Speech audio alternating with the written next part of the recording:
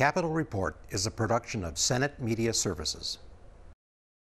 With less than 2 weeks to go, both the DFL and Republican Party chairs are here to talk about the upcoming midterm elections, plus an in-depth look at the man who designed our beautiful state capitol. Stay tuned for this and more on this week's Capitol Report.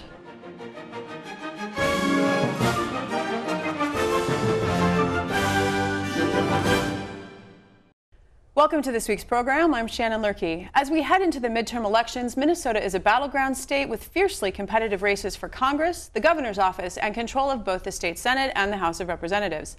Ken Martin is chair of the Minnesota DFL party, and he joins me to offer his perspective on some of the leading issues facing voters. Welcome. Thank you so much for having me. With all of the competitive races that I just mentioned, including campaign visits by national leaders like Speaker Paul Ryan and former Congresswoman Gabby Giffords, to what extent is Minnesota now a bellwether state? Well, I'm not sure it's a bellwether, but it's certainly the epicenter of the 2018 midterm elections. We have more competitive races on the ballot than about any other state in the country. 2 U.S. Senate races, an open governorship, 4 nationally targeted congressional races, a nationally targeted legislative chamber, and of course a state Senate special election that will determine the majority. So there's a lot on the ballot, there's a lot going on here, there's a lot of investments both in the state and out of the state, and it will be exciting to see what happens over the next couple of weeks here. It will be exciting. Putting aside all polls for the moment, as party chair, what do you consider to be the leading issue or issues that voters are concerned about right now? Well, one of the things that we've been hearing for many months now that people are concerned with here in Minnesota is health care. They want to make sure that their health care continues, that those with pre-existing conditions are covered. They want to see premiums lowered. They want to see more accessibility, particularly in rural Minnesota where we're facing a health care crisis with so many people not being able to find health care clinics or close to their home. They have to drive hundreds of miles. There's also a rural healthcare provider shortage, as you know. Doctors and nurses just aren't plentiful in greater Minnesota. So there's a real crisis right now in greater Minnesota on healthcare, but we're frankly seeing that all over in the suburbs, in the urban parts of the state. The reality is that people are very concerned with what's happening with healthcare right now. And they believe that Democrats have a plan and Republicans don't. And we'll see on Election Day if they're going to continue to vote on healthcare.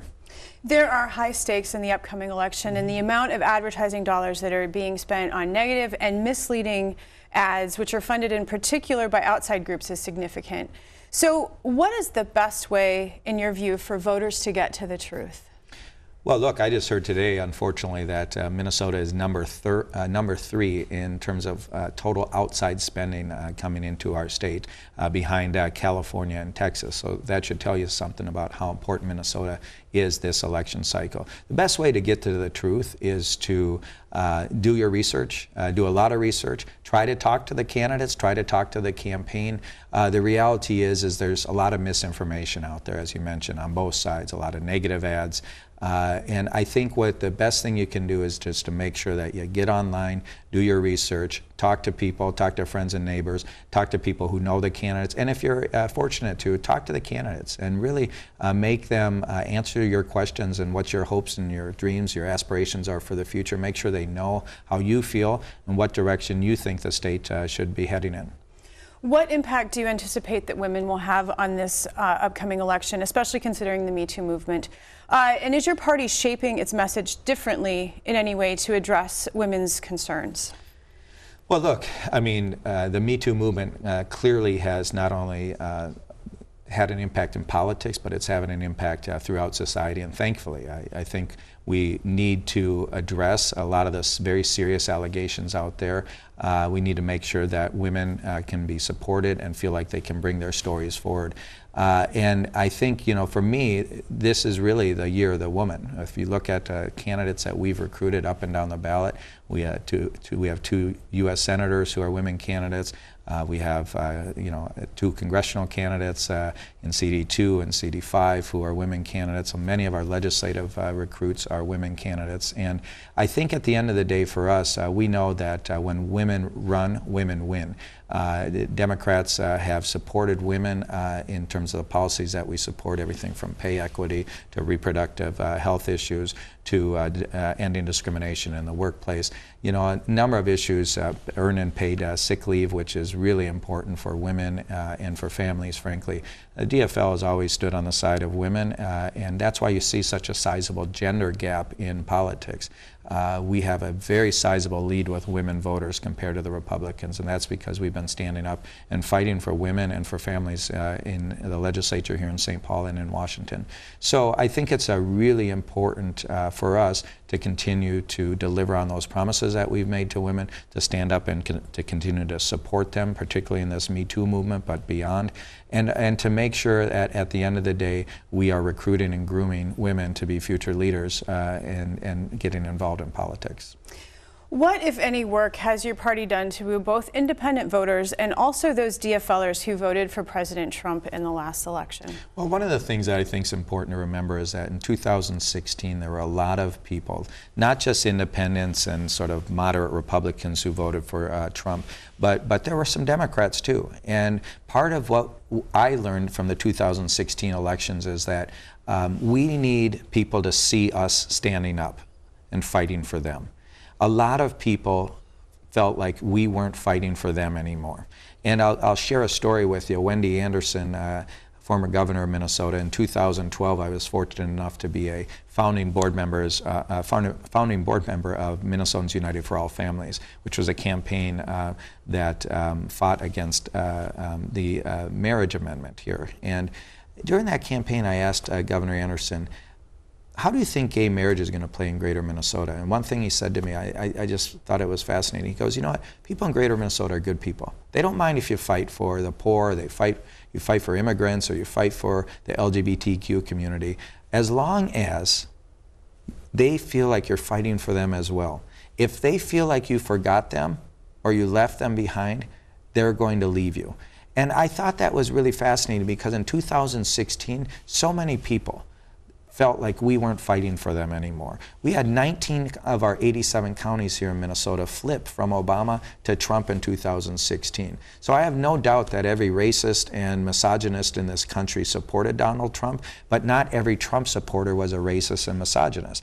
And so for me, it's really important for us to get those voters back. And what drove their vote in 2016 was their economic anxiety, their fear that they were being left behind or forgotten. We have to stand up and fight for everyone. Paul Wellstone, who I used to work for, taught me that. He could organize farmers in southern Minnesota. He could go up to the Iron Range and talk to them. He could come down to the inner city and talk to immigrants and refugees. He had the same message, united around the American dream. And his slogan was, we all do better when we all do better. And that's really what we have to get back to get those people back.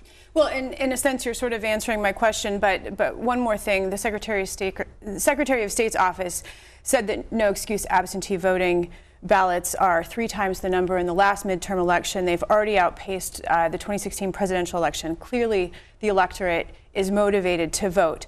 Why should citizens cast their ballot for a DFL candidate?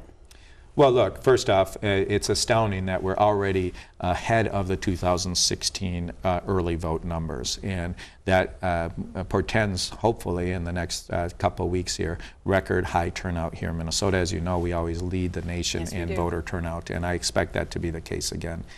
But I think if the reason people should vote for DFL candidates is if they want to see a party in government working for them and standing up and making sure they have access to affordable health care, they should vote for DFLers. If they want to make sure that we're investing in a K-12 education system that works for every child regardless of where they live, they should vote for the DFL. If they want to vote for, if they want to see a government that's actually focused on building world-class communities and infrastructure that works in every part of the state, including rural broadband and fixing our roads and bridges, then they should vote for the DFL. You know, Tim Walz, our candidate, is running on a campaign of One Minnesota, and that's what the DFL is. Wherever you live, whatever your background, we're fighting for you, and we're fighting for all of Minnesota. Chair Martin, thank you for your time today. Thank you.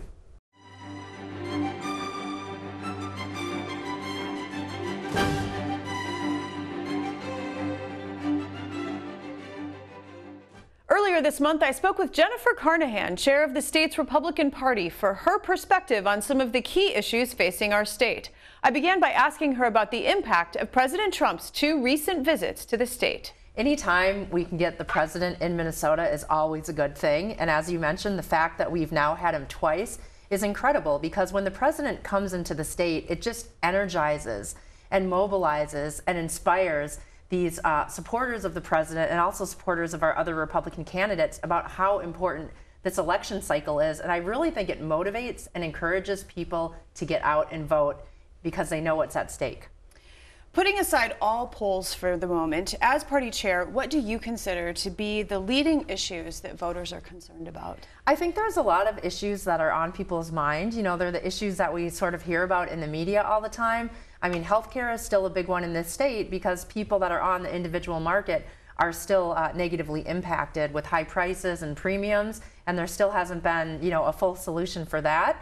You know, also the economy and jobs, and especially Minnesota. You know, we are a thriving center for a base of a lot of Fortune 500 companies based on our density, in addition to other mid-size and small-size organizations, both in the private sector and public sector. And to make sure that we keep our economy strong for future generations and keep the growth robust, I think is very important.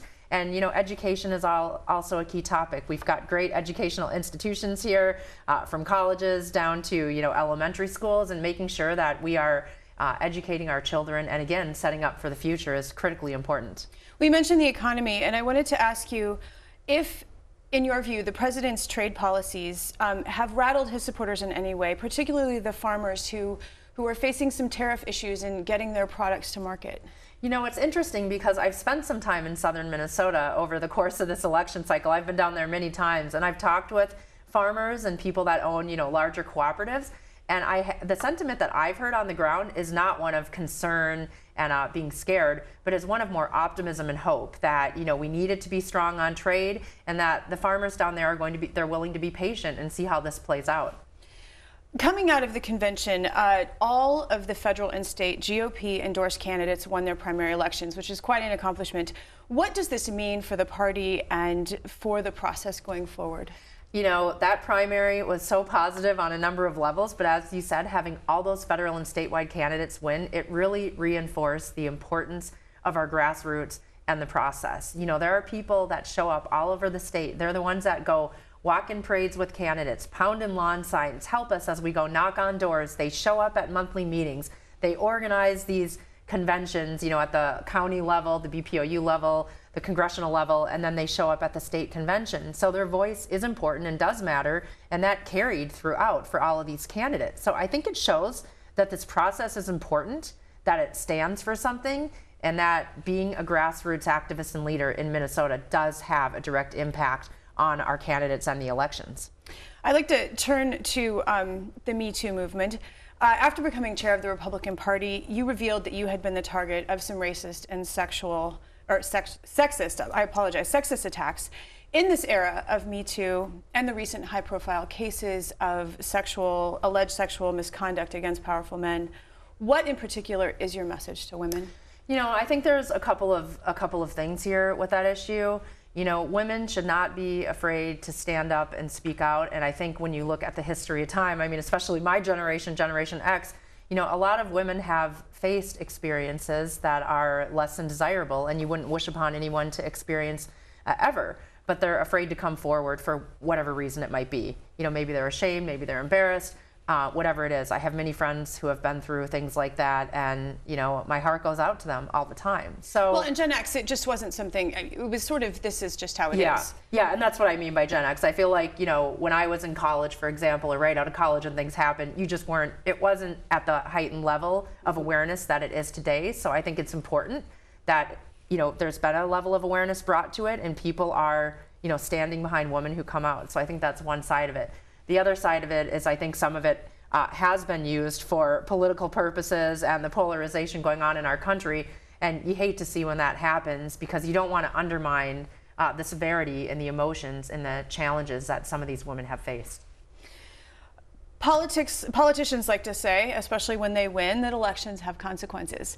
So why should voters vote Republican in this upcoming election? What's your pitch? You know, our pitch, and it's been this way for the past 2 years, you know, our country has reached a point where we can either continue to move forward and stand up for our Constitution and our freedoms and make America a prosperous place for future generations. And I think that's what was on the line in 2016, and that's on the line again in 2018. So I really encourage people to get out there and vote this year and to really look at the issues that the candidates are talking about. You know, do we want Minnesota, for example, our state, which we live in, to be a state that is going to promote economic freedom, open markets, giving families all the opportunities to achieve their American dream, no matter what it is, and not have government stand in the way, you know, by overtaxing, putting regulations, frankly, restricting people on what they can do? Or is that the path we want to go? And I think that we're going to see that Minnesotans are going to be more for continuing to fight for the American dream. Jennifer Carnahan, chair of the State Republican Party, I want to thank you so much for your time today. Thank you very much.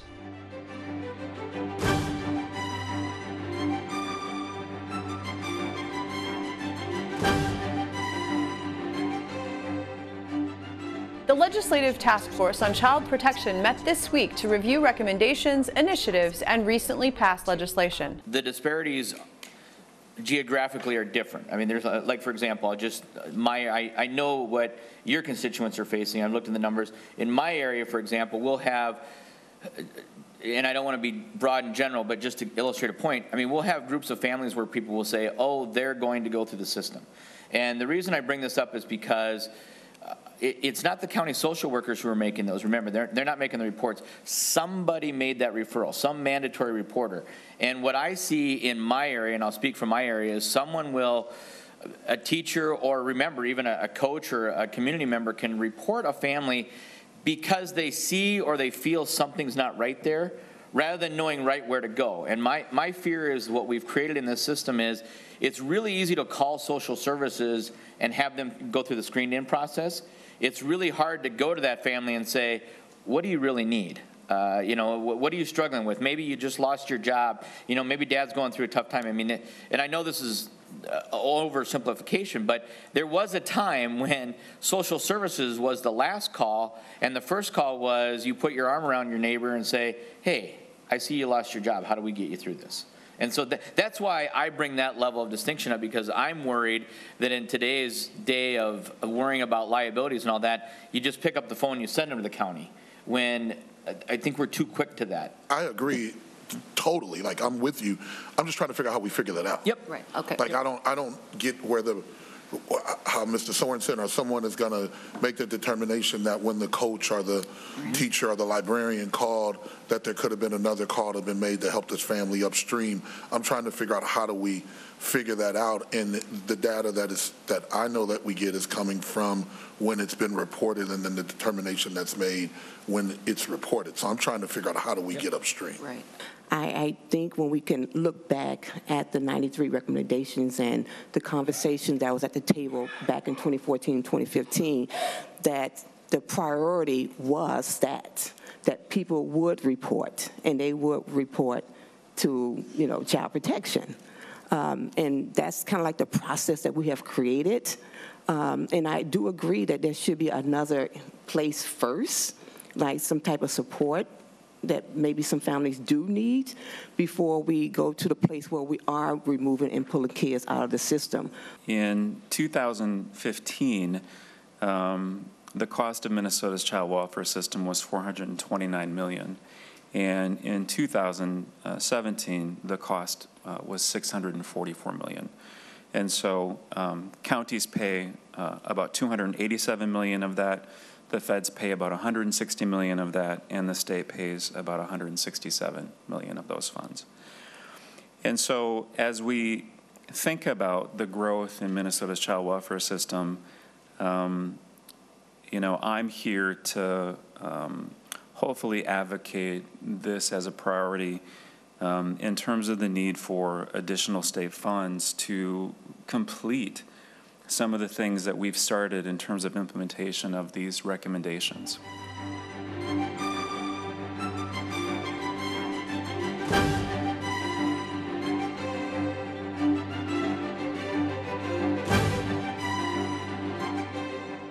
Renowned architect Cass Gilbert grew up right here in St. Paul and parlayed his design of the Minnesota State Capitol into a successful national career, designing many important public buildings across the country. Historian Brian Pease tells us more about Minnesota's celebrity architect. We've been highlighting the design and various aspects of the state capitol, but we haven't spent much time on the architect. And as we stand here next to this bust of Cass Gilbert, tell us who he was. Yeah, he was, of course, the architect that designed this building. He had a huge hand in everything. And so he not only designed the floor plans and all the elements inside, but he designed the furniture. He was a hands-on architect who liked to, work with the artists and work on commissioned works of art and ideas and concepts. So his hand is everywhere within this building. And he comes from St. Paul. He was born in Ohio, moved to St. Paul as a young boy, and then pretty much lived his formative years here. He worked as an apprentice carpenter down in Hastings and then went on to school at MIT for a year and took a grand tour of Europe where he saw all the great buildings of Europe at that time, and then came back here and then opened pretty much a small architectural firm with a partner, and they did a lot of residences and buildings in St. Paul before he was given this commission. About his European experiences, Cass Gilbert wrote that what he saw there really the beauty shaped his aesthetic. He came back to the U.S., worked in New York for a time, but as you said, eventually came back to St. Paul because he believed that his architectural career would benefit from a smaller market. Is that true? Yeah, I think so. He always, he worked for McKim, Mead & White, which was the foremost architectural firm in New York City, pretty much well known throughout the United States at that time. And so I think he always looked into the future, maybe getting aligned with them or connected with them or even moving out to New York City, which does happen eventually. But being from St. Paul, he was able to make connections here. He grew up here, he knew a lot of the people. One of the first buildings he built was a house for his mother. And that was, as a young architect, kind of a place to establish himself. And then he was given commissions or got hired to do other projects throughout St. Paul.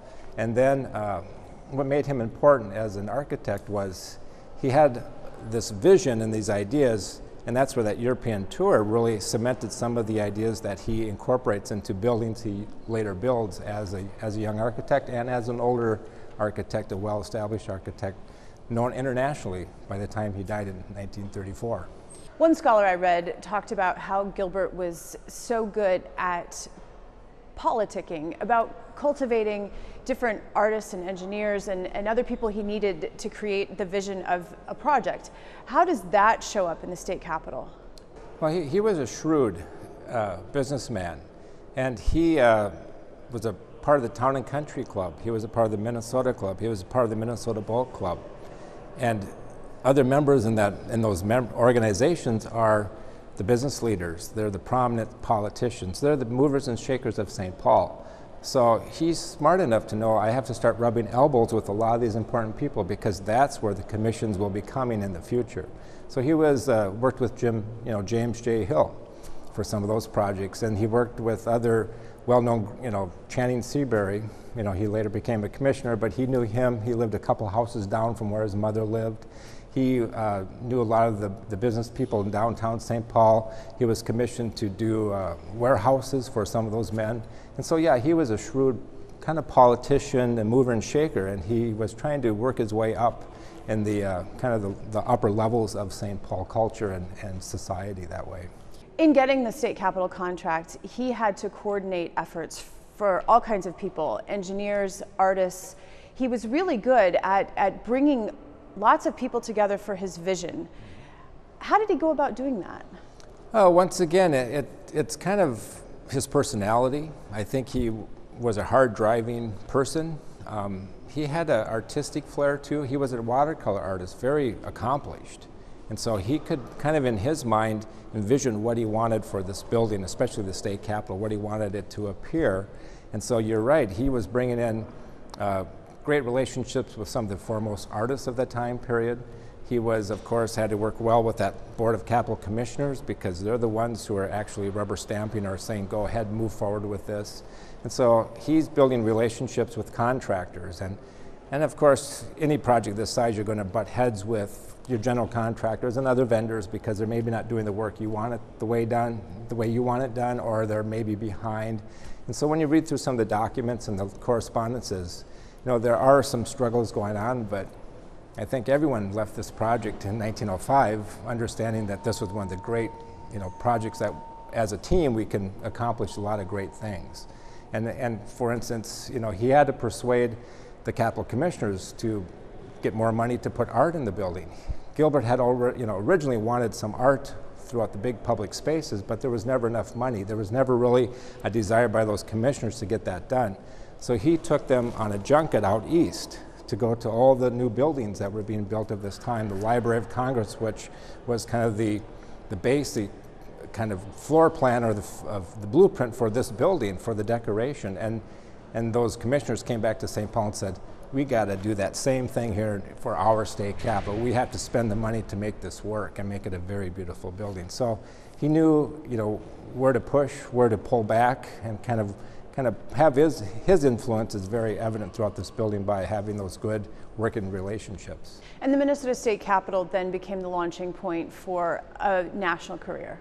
Yeah, absolutely. In fact, in 1899, he moved from St. Paul with his family to New York City. So when he got the commission for the U.S. Custom House in New York City, in the letter he wrote to his wife, he has a little ship he drew in the corner, and it says, "Our ship has arrived." And so basically, we're on our way to New York City. And so he later went on to build the U.S. Custom House in the early 1900s. He built the Woolworth Building. That was the tallest building in the world until the Chrysler Building came online in the 1920s. And then his final large project was the U.S. Supreme Court Building.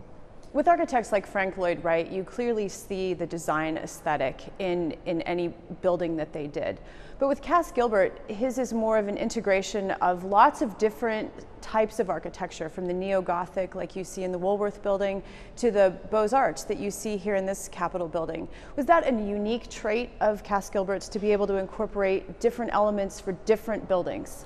I think it's kind of the time period he was coming up as an architect. You have all these influence of the Richardsonian Romanesque architectures, these big, forbidding, big archways of stone.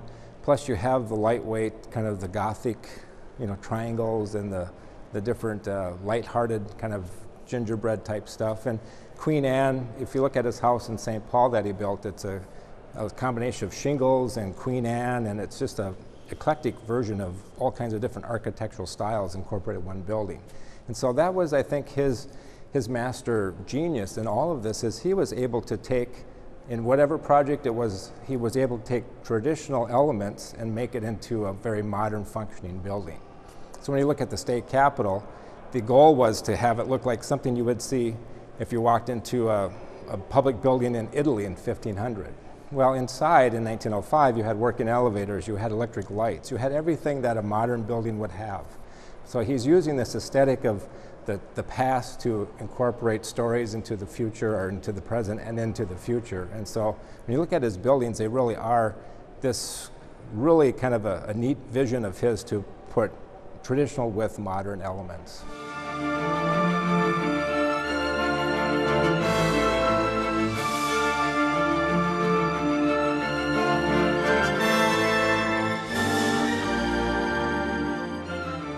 Join us again next week as we delve into more topics affecting Minnesotans.